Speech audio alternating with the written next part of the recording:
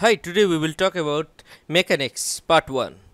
Today in this lesson we will learn that what is motion, distance and displacement, speed, relative velocity and acceleration. And of course, their questions also we will attempt some of it. So stay tuned. So our first topic is motion. So first question arises according to this topic is what is motion really? So here is the exact bookish definition. What is motion? Motion is the change in position of an object with respect to its surrounding in a given interval of time. This is the bookish definition, but the main definition which you have to remember is what is motion? An object which moves from one place to another with time. I am moving from Lucknow to Delhi in 1 hour. So I am doing some motion. So this is only a motion's definition. There are kinds of motion. Mainly it is of two types of motion. One is motion in straight line and one is motion in many directions or motion in multi directions. Okay. So in this chapter we will learn about motion in straight line only. So in this motion chapter, our second topic is most vital and important, and it is also a basic topic, that is distance and displacement. So what is distance? In general terms, distance is a scalar quantity that refers to how much ground an object has covered during its motion. Simply remember this thing, that an object travelled in a path with interval of time is called distance. And now let's see what is displacement. Displacement is a vector quantity that refers to how far out of the place an object is. It is the object's overall change in position. If an object's starting point and ending point is same, then displacement will be 0. Remember this thing because this is an important point. So let's discuss about displacement and distance questions so that we can understand which type of questions and what is distance and displacement really is. So in these questions, it tells an object moves from point A to B to C, then back to point B and then to C along the line shown in the figure below.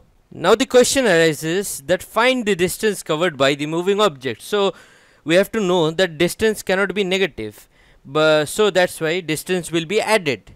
Find the distance covered below. So A to B is 5 kilometers as we can see, and B to C is 4 kilometers. So total distance will be 4 plus 5, that is 9 kilometers. Second question is find the magnitude and direction of the displacement of an object. So in this question it is not coming to directly A, so distance and displacement will be same, that is we got 9 kilometers. And as far as direction goes, it is towards east. Speed is nothing but distance traveled by an object in unit time. So speed's formula is speed equals to distance by time. And let us solve some numericals about speed. The question is, if it takes 3 hours to drive a distance of 192 kilometers on a motorway, what would be your average speed in kilometers per hour? So average speed and speeds are same. So let's solve this question. Answer. So as we know, speed equals to distance by time, so we applied that formula, that is 192 kilometers per hour by 3 hours equals to 64. So average speed is also 64 per hour. And by the way, remember one thing, that if that kilometer per hour is there as this kilometers is there and hour is there, then it's okay. But if there is meter and hour, then you have to convert the meter into seconds, because there is two units. One is kilometer per hour and meter per unit, meter per second. So remember this thing. And the next topic, velocity is nothing but similar as speed, but it contains direction. So the speed which contains direction is called velocity, and it is also a vector quantity. Vector quantity means the quantity which contains direction and magnitude both. So in velocity there is direction should be mentioned. So let's discuss one question of velocity. Ashik, while trying to find the velocity of a pulse, took 4.5 seconds to go 4 times the length of slinky, which is 10 meters. The velocity of pulse is how much? So, the answer is, first of all, we have to find the time taken by one pulse. So, we are dividing 4.5 by 4 because it is given 4 times the length of slinky, which is 10 meters. And then we are getting 1.125 seconds.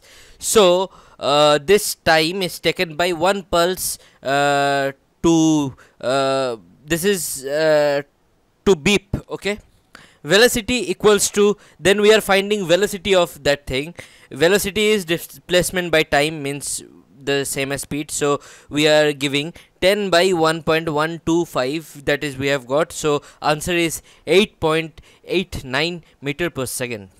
Velocity difference of two objects is only relative velocity, nothing else. So if the question is find the relative velocity, then we have to find object A velocity minus object B, then it is the relative velocity of object A. So now the next topic is acceleration, means increase in rate of velocity by time, means if velocity is changing with respect to time, the how much rate of velocity is changing is only an acceleration. So let us solve a question of acceleration topic.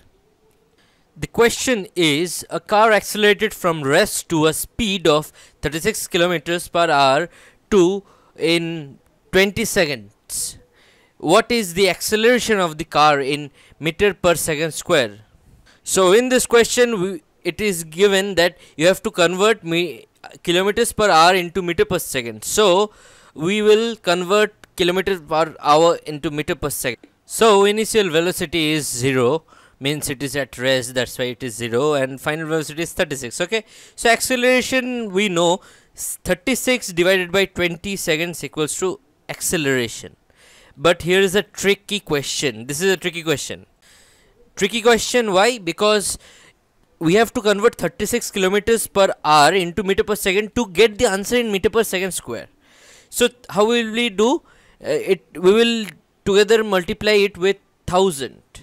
So we get 10 meter per second. So acceleration equals to 10 meter per second by 20 seconds equals to 0.5 meter per second square.